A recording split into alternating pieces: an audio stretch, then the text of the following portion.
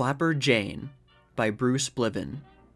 The New Republic, September 9th, 1925. Jane's a flapper. That is a quaint, old-fashioned term, but I hope you remember its meaning. As you can tell by her appellation, Jane is 19. If she were 29, she would be Dorothy, 39, Doris, 49, Elaine, 59, Jane again, and so on around. This Jane, being 19, is a flapper, though she urgently denies that she is a member of the younger generation. The younger generation, she will tell you, is aged 15 to 17, and she professes to be decidedly shocked at the things they do and say. That is a fact which would interest her minister, if he knew it. Poor man, he knows so little. For he regards Jane as a perfectly horrible example of wild youth. Paint, cigarettes, cocktails, petting parties, ugh. Yet, if the younger generation shock her as she says, query, how wild is Jane? Before we come to this exciting question, let us take a look at the young person as she strolls across the lawn of her parents' suburban home, having just put the car away after driving 60 miles in 2 hours. She is, for one thing, a very pretty girl. Beauty is the fashion in 1925. She is, frankly, heavily made up. Not to imitate nature, but for an altogether artificial effect. Pallor mortis, poisonously scarlet lips, richly ringed eyes, the latter looking not so much debauched, which is the intention, as diabetic. Her walk duplicates the swagger supposed by innocent America to go with the female half of a Paris Apache dance. And there are, finally, her clothes. These were estimated the other day by some statistician to weigh 2 pounds. Probably a libel. I doubt they come within half a pound of such bulk. Jane isn't wearing much this summer. If you'd like to know exactly, it is 1 dress, 1 step-in, 2 stockings, 2 shoes. A step-in, if you are 99 and 44/100% ignorant, is underwear. 1 piece, light, exceedingly brief, but roomy. Her dress, as you can't possibly help knowing if you have even one good eye and get around at all outside the old people's home, is also brief. It is cut low where it might be high, and vice versa. The skirt comes just an inch below her knees, overlapping by a faint fraction her rolled and twisted stockings.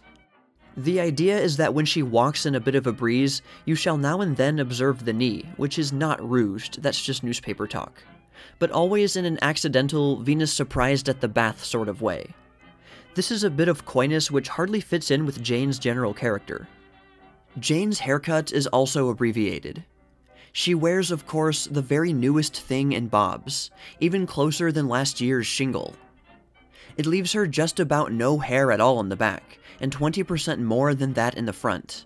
About as much as is being worn this season by a cellist, male, less than a pianist, and much, much less than a violinist. Because of this new style, one can confirm a rumor heard last year. Jane has ears. The corset is as dead as the dodo's grandfather. No feeble publicity pipings by the manufacturers or calling it a clasp-around will enable it, as Jane says, to do a Lazarus. The petticoat is even more defunct. Not even a snicker can be raised by telling Jane that once the nation was shattered to its foundations by the shadow skirt. The brassiere has been abandoned since 1924. While stockings are usually worn, they are not a sine qua nothing doing. In hot weather, Jane reserves the right to discard them, just as all the chorus girls did in 1923. As stockings are only a frantic, successful attempt to duplicate the color and texture of Jane's own sunburned slim legs, few but expert boulevardiers can tell the difference. These which I have described are Jane's clothes, but they are not merely a flapper uniform. They are the style, summer of 1925, Eastern Seaboard. These things and none other are being worn by all of Jane's sisters and her cousins and her aunts. They are being worn by ladies who are 3 times Jane's age and look 10 years older, by those twice her age who look 100 years older. Their use is so universal that in our larger cities, the baggage transfer companies, one and all, declare they are being forced into bankruptcy. Ladies who used to go away for the summer with 6 trunks can now pack 20 dainty costumes in a bag. Not since 1820 has feminine apparel been so frankly abbreviated as at present. and never on this side of the Atlantic until you go back to the little summer frocks of Pocahontas. This year's styles have gone quite a long step toward genuine nudity. Nor is this merely the sensible half of the population dressing as everyone ought to in hot weather. Last winter's styles weren't so dissimilar, except that they were covered up by fur coats, and you got the full effect only indoors. And improper costumes never have their full force unless worn on the street. Next year's styles, from all one hears, will be, as they already are on the continent, even more so. Our great mentor has failed us. You will see none of the really up-to-date styles in the movies. For old-fashioned, conservative, and dowdy dressing, go and watch the latest production featuring Bibi, Gloria, or Paula. Under vigilant Father Hayes, the ensilvered screen daren't reveal a costume equal to scores on Fifth Avenue, Broadway, or Wall Street. Wall Street, by the way, is the one spot in which the new nakedness seems most appropriate. Where men's simple passions have the lowest boiling point. Where the lust for possession is most frankly, brazenly revealed, and indeed dominates the whole diurnal round. In such a place, there is a high appropriateness in the fact that the priestesses in the Temple of Mammon, though their service be no more than file clerk or stenographer, should be thus Dionysiac in appareling themselves for their daily tasks. Where will it all end, do you ask, thumbing the page ahead in an effort to know the worst? Apologetically, I reply that no one can say where it will end. Nudity has been the custom of many countries and over long periods of time. No one who has read history can be very firm in saying that it never can happen again. We may of course mutter, in feeble tones of hope, that our climate is not propitious. Few anymore are so naive as not to realize that there are fashions and morals, and that these have a limitless capacity for modification. Costume, of course, is immoral. You can get a rough measure of our movement if you look at the history of the theater and see how the tide mark of tolerance has risen. For instance, 1904.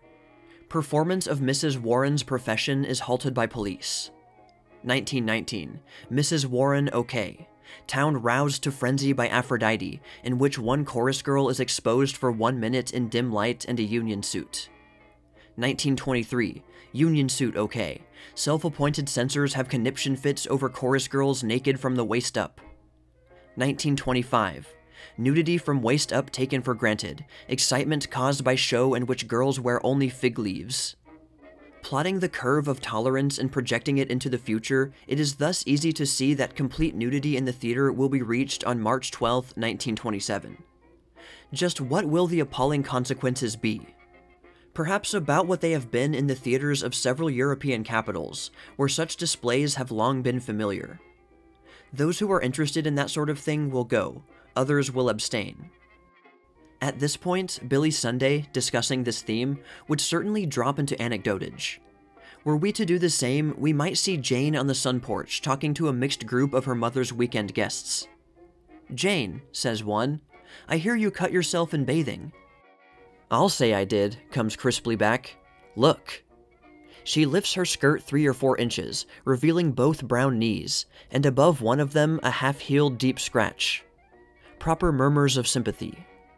From one quarter, a chilling silence, which draws our attention to the empurpled countenance of a lady guest in the throes of what Eddie Cantor calls the sex complex. Jane's knees have thrown her all a-twitter, and mistaking the character of her emotion, she thinks it is justified indignation. She is glad to display it openly for the reproof thereby administered. "Well, damn it," says Jane in a subsequent private moment, "anybody who can't stand a knee or two nowadays might as well quit. And besides, she goes to the beaches and never turns a hair." Here is a real point. The recent history of the Great Disrobing movement can be checked up in another way by looking at the bathing costumes which have been accepted without question at successive intervals. There are still a few beaches near New York City which insist on more clothes than anyone can safely swim in, and thereby help to drown several young women each year. But in most places, universally in the West, a girl is now compelled to wear no more than is a man. The empurpled one, to be consistent, ought to have apoplexy every time she goes to the shore, but, as Jane observes, she doesn't. "Jane," say I am a reporter representing American inquisitiveness. Why do all of you dress the way you do?" "I don't know," says Jane. This reply means nothing. It is just the device by which the younger generation gains time to think. Almost at once, she adds, "The old girls are doing it because youth is. Everybody wants to be young now, though they want all us young people to be something else. Funny, isn't it?" In a way, says Jane, it's just honesty. Women have come down off the pedestal lately. They are tired of this mysterious feminine charm stuff. Maybe it goes with independence, earning your own living and voting and all that. There was always a bit of the harem in that cover up your arms and legs business, don't you think?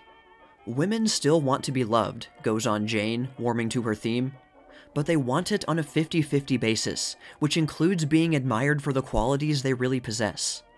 Dragging in this strange allurement stuff doesn't seem sporting. It's like cheating in games or lying. Ask me, did the war start all this? Says Jane helpfully. The answer is, how do I know? How does anybody know? I read this book, What'd'ya-call-it, by Rose Macaulay, and she showed where they'd been excited about wild youth for 3 generations anyhow, since 1870.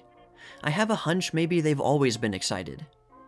Somebody wrote in a magazine how the war had upset the balance of the sexes in Europe, and the girls over there were wearing the new styles as part of the competition for husbands. Sounds like the bunk to me. If you wanted to nail a man for life, I think you'd do better to go in for the old-fashioned line, "March me to the altar, esteemed sir, before you learn whether I have limbs or not." Of course, not so many girls are looking for a life meal ticket nowadays. Lots of them prefer to earn their own living and omit the home and baby act. Well, anyhow, postpone it years and years. They think a bachelor girl can and should do everything a bachelor man does. It's funny, says Jane, that just when women's clothes are getting scanty, men should be going the other way. Look at the Oxford trousers, as though a man had been caught by the ankles in a flannel quicksand.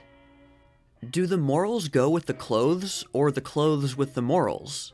Or are they independent? These are questions I have not ventured to put to Jane, knowing that her answer would be, "So's your old man." Generally speaking, however, it is safe to say that as regards the wildness of youth, there is a good deal more smoke than fire. Anyhow, the new era of undressing, as already suggested, has spread far beyond the boundaries of Jane's group. The fashion is followed by hordes of unquestionably monogamous matrons, including many who join heartily in the general ululations as to what young people are coming to.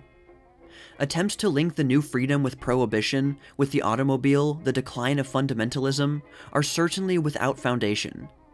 These may be accessory, and indeed almost certainly are, but only after the fact. That fact is, as Jane says, that women today are shaking off the shreds and patches of their age-old servitude. Feminism has won a victory so nearly complete that we have even forgotten the fierce challenge which once inhered in the very word. Women have highly resolved that they are just as good as men and intend to be treated so. They don't mean to have any more unwanted children. They don't intend to be debarred from any profession or occupation which they choose to enter.